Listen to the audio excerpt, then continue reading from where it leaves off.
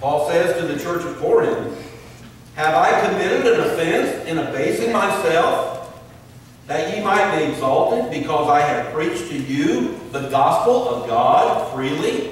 Verse 8, "I robbed other churches, taking wages of them to do you service. And when I was present with you and wanted, I was chargeable to no man. For that which was lacking to me, the brethren which came from Macedonia supplied. And in all things I have kept myself from being burdensome unto you, and so will I keep myself."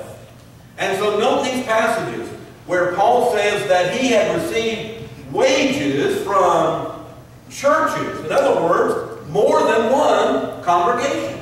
More than one church was supporting him in the work that he was doing. The Bible does not tell us how those funds were delivered.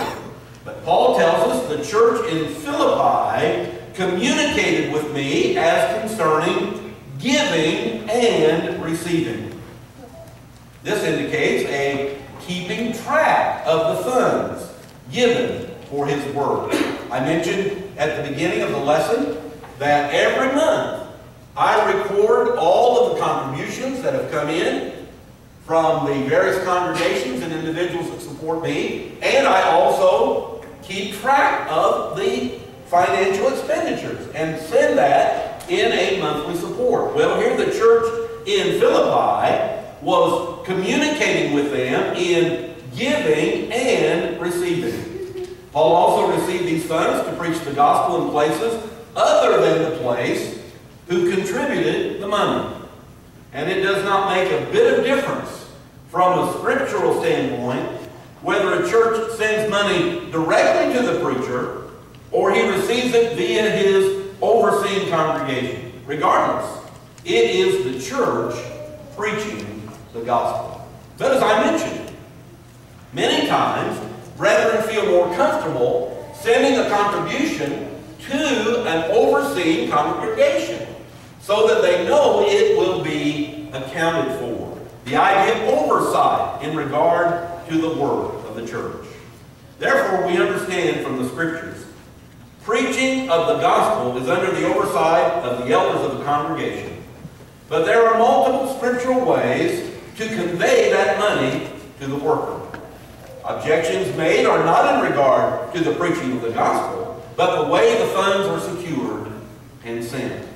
There must be a means to convey the funds from the church to the worker in the field. Whether it is a congregation like Philippi, giving and receiving funds and then passing them along to Paul, or congregations sending funds directly to the worker in the field. The Bible does not give any set pattern in this matter. Churches can cooperate in evangelism. In the same way, they can cooperate in benevolence. Note three passages that Paul mentions in this regard, or that the New Testament records in this regard. In Galatians 2, verses 9 and 10. Galatians 2, verses 9 and 10. Verse 9, "And when James, Cephas, and John, who seemed to be pillars, perceived the grace that was given unto me, they gave to me and Barnabas the right hands of fellowship, that we should go unto the heathen, and they unto the circumcision. Only they would that we should remember the poor, the same which I also was forward to do." When Paul went preaching, was he concerned with benevolence? He was. He collected funds from the churches in Macedonia and Achaia to travel to Jerusalem to give to the church there. He was preaching as he went along, but he was also helping the poor. Jesus says in Matthew 4, verses 23 and 24, or the Bible records, that Jesus went about all Galilee, teaching in their synagogues and preaching the gospel of the kingdom. Well, what was he doing while he was preaching and teaching concerning the kingdom? Healing all manner of sickness and all manner of disease among the people. So Jesus went about doing good, Acts 10:38. He was preaching the gospel, but he was also considerate of those who had physical needs. When he sent out the apostles to preach, he said, as you go, preach, saying, the kingdom of heaven is at hand. Heal the sick, cleanse the lepers, raise the dead, cast out demons. Freely ye have received, freely give. Paul received funds in his missionary journeys to take to the Christians in Jerusalem. And in Romans 15, 25 and 27, Paul records, but now I go into Jerusalem to minister unto the saints. For it hath pleased them of Macedonia and Achaia to make a certain contribution for the poor saints which are at Jerusalem. It hath pleased them verily, and their debtors they are. For if the Gentiles have been made partaker of their spiritual things, their duty is also to minister unto them in carnal things. And so, it was Paul who was evangelizing. It was Paul who was paying attention to benevolence. And he was receiving funds from the churches to accomplish that work. Now, rightly mentioned in the Bible class, concerning the American Christian Missionary Society. It was mentioned yesterday by Brother Crow as well. In the 19th century, there were brethren like Alexander Campbell and others who saw the great need to evangelize the world, and we were not evangelizing the world. We went through a period of time, sometime in the early 20th century, the first couple of decades of the 20th century, where we had people going to various places to preach the gospel. George Benson and others went over to China. We had some that were going to Japan and Hong Kong and other places, but not very many. It wasn't until after World War II, when our GIs started coming back from the war. And while they had been in places in Europe and Asia, they saw the multitudes of people who had not yet heard the gospel. And so it was through the influence and the efforts of brethren who had been overseas in the military to come back and say, we need to start preaching the gospel to people outside of our country. But back in the 19th century, we were not doing a lot of overseas missions. And so there was an attempt to establish the American Christian Missionary Society. But it was doing the work of the church for the church. Instead of the church being the pillar and ground of the truth, instead of the elders of the congregations overseeing the work of the congregation, instead of congregations working and cooperating together to help spread the gospel, the idea of the American Christian Missionary Society was, you send money to us, and then we'll collect that money, and then we'll send missionaries out. And the idea, of course, was that the Missionary Society required churches to contribute.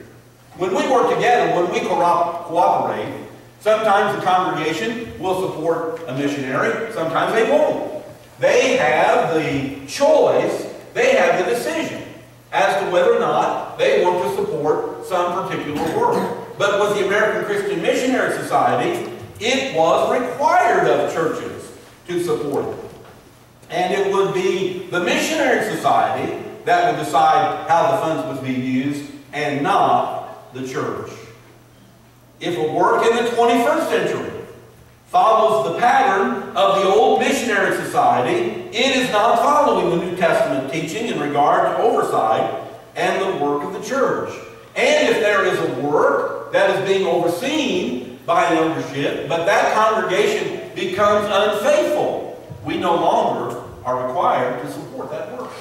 Because we're working autonomously, we have autonomy, self-rule in the local congregations. That's the way God set it up. But we have to work together in order to spread the gospel to all the world.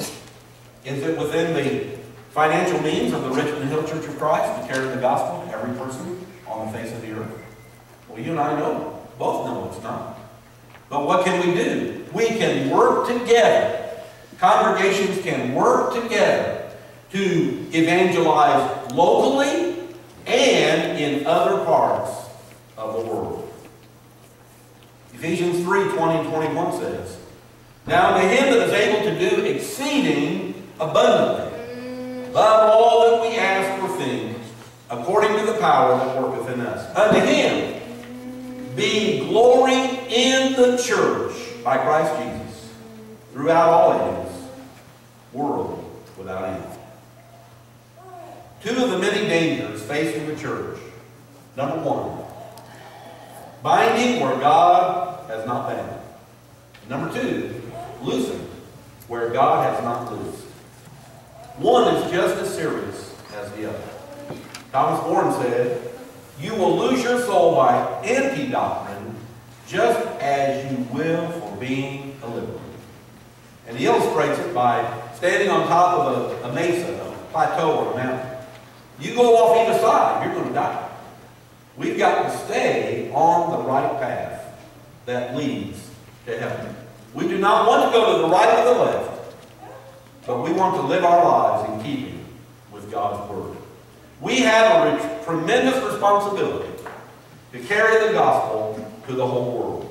It is much easier to just raise objections as to why we cannot do that than digging in and helping and working together to do God's work in accordance with His will. May God help us to be against the wrong, but for the right. And may we rightly divide the word of truth in order to know what is right and what is wrong. Let us make sure we are doing what is right, and then let us go full speed ahead in fulfilling the mission of Christ. Luke 19:10. "For the Son of Man is come to seek and to save that which was lost. For she shall bring forth a son, and thou shalt call his name Jesus, for he shall save his people from their sins." Let's preach the gospel in every scriptural way that we can. And let's help as many people as we possibly can to hear the gospel, to believe it with all of our heart, to repent of our every sin, to confess our faith in Christ, and then to be immersed in water so that the precious blood of Christ can wash away our sins, and we can rise to walk in newness of life. And then as a new creature in Christ, having put off the old man and put on the new man, no longer being conformed to this world, but being transformed by the renewing of your mind. We put the Lord first in our lives. We walk in the light as He is in the light. We continue to confess our sins as we fall short of God's plan. And then as we continue to do that, through the grace and mercy of God, and through our obedience to His will, we can have a home throughout eternity in heaven. We're only going to be here for a few years. And then, where will we be in eternity? Let's help as many people as we possibly can to go to heaven. I hope that includes you and me. Let us help you if we can as together we